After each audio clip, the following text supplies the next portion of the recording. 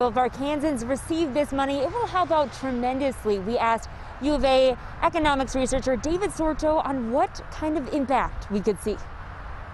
COVID bill will include an extra $300 of an unemployment boost that will run through March. Sorto says come December 26, several programs passed under the CARES Act that help the unemployed will have run out. There's a lot of people who are just getting by, or they're starting to fall behind. And it will help those folks, have a little bit of breathing room, or at least have a little bit less worry. He says if the package is approved by Congress, $300 billion will go to small businesses.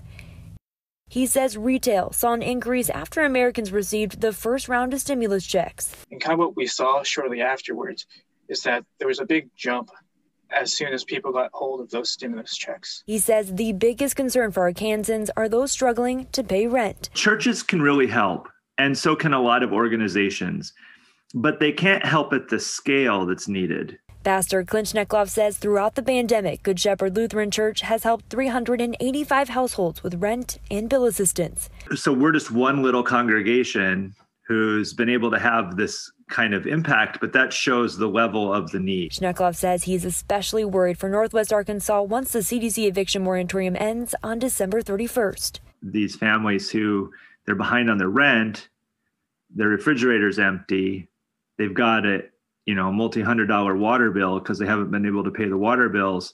So never mind that how are they going to have anything show up from Santa on Christmas morning for their kids?